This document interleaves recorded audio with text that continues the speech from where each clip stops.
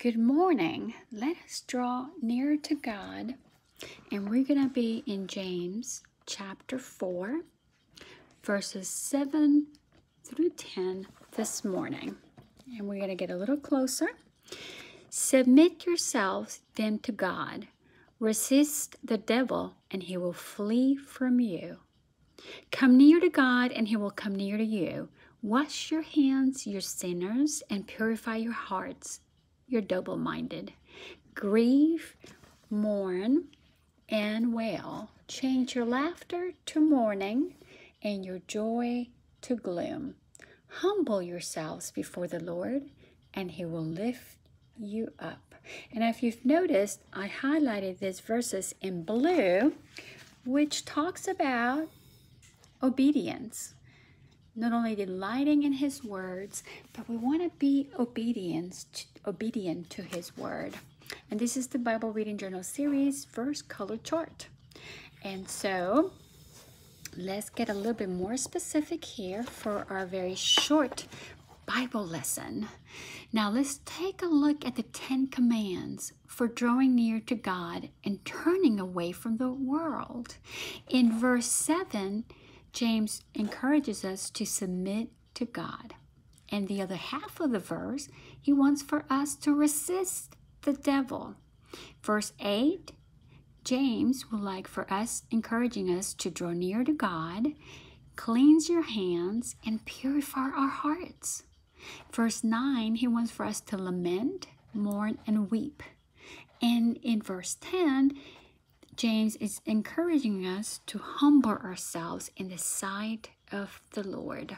So these are considered to be the 10 commandments, the 10 commands in the book of James, chapter 4, verses 7 through 10. Then from the heart of a woman, weeds, fences, and the old black bull. Dear friend, I know you want to be a woman after God's own heart. And that means that you desire to draw near to God, to humble yourself in his sight, and to keep yourself pure from sin, and make God #1 priority. And this is the reason we have morning coffee together on Monday mornings. So watch out for the weeds of sin. That includes pride, doubt, bitterness, envy, anger, and half-heartedness. Keep the fences strong and high against worldliness, lust, passion, and ungodly desires. These 10 commandments is how you and I can grow in wisdom and faith and give God first priority in our hearts.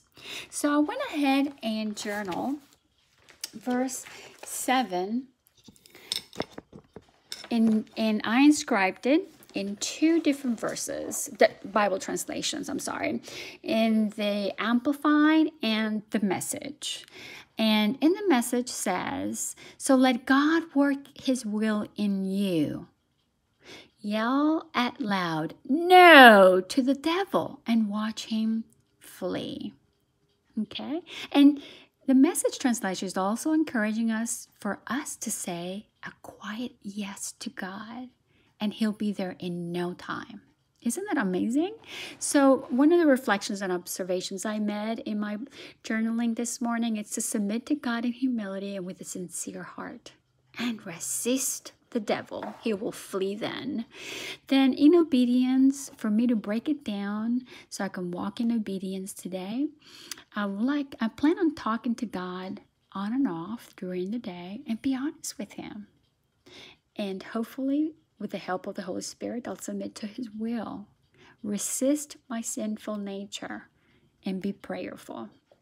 I like to repent my anger. Yes, I count on my blessings, and one of my blessings is good health and having an opportunity to spend time with my husband this morning.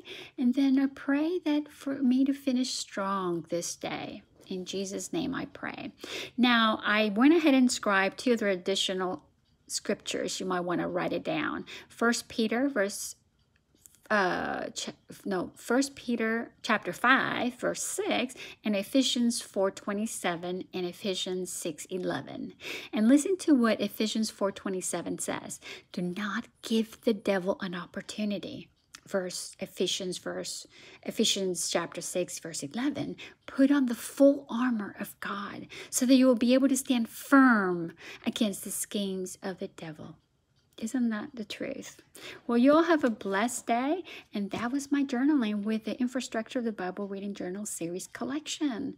Love to read God's Word every morning with y'all and break it down and learn something new. Have a new perspective before I start the morning and the day.